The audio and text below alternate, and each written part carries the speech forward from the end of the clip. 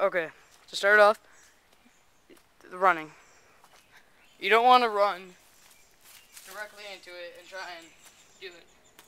You want to go from a bit of an angle so you can get a good twist. Hand placing. You want to have your left hand under and your right hand on top because it's going to be pushing. And right, vice versa if you're want to do it the other way around. But I'm not going to do that because I don't do it that way. For practice, start like this. Start up to it. Don't take a running start. And just practice jumping and pushing with your right hand. So you're just gonna, and this, your left hand's gonna stay stationary the whole time and just spinning around. So just practice. And then try just hitting it with one foot across to get over.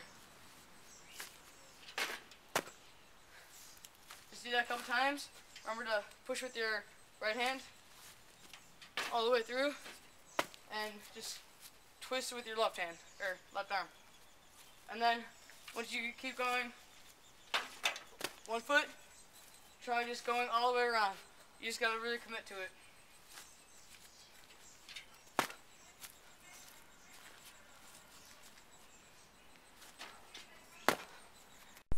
Once you get it from stationary, you're gonna wanna try just running from an angle, and then hitting it, and just spinning around.